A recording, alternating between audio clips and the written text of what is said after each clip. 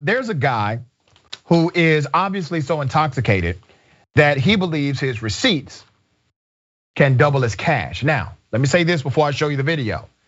This is the reason I stopped drinking. Here it is. They are receipt, my friend. I can go there and ask them whether it is or not money, whether you dispute it is or not, that is money. They are all that receipt, my friend. They are rubbish. They are not money. Okay, so I don't need you to tell me, oh, that's rubbish, that is money. They are all that receipt, see? That is money. It's not money, my friend. Money is that one, look. This is money. Yeah? So this is not money. Show me the difference. Show me the difference. That's the money, that's Where's the receipt. the difference? That's the English pound, that's receipt. You're not showing me the difference. You're just going, oh yeah. It says Asda behind the paper, man. It says Asda behind the paper. Can you read it? It says Asda. Where's the difference? Turn the paper, then you read it. This means rubbish, man. Asda. You can't buy anything for these ones.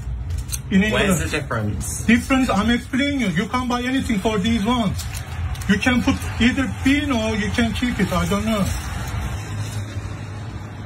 There is a cash machine around the corner if you need cash. I ain't give a shit. I'll be telling everyone that you're a liar. Liar?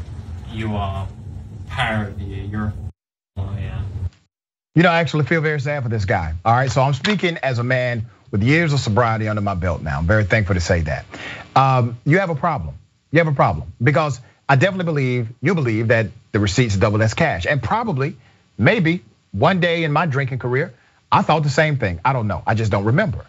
But I encourage you, if you or anyone you know, if they're struggling with some type of addictive issue, make sure you intervene with them, be an advocate for them, and provide good information so they can get the help they need when they're ready for it. All right, Adrienne, what are your thoughts? You couldn't have said it. You said it perfectly, exactly. I've never been at this point. A receipt is still a receipt, but this gentleman seems to definitely be on the struggle bus. So I hope it's not necessarily something he does all the time, but if so, maybe you want to consider get some help.